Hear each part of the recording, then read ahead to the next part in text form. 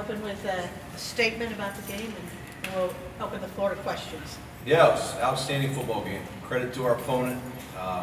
You know, they made a couple more plays than we did, but you know, I thought it was a showcase of two excellent football teams and an outstanding game.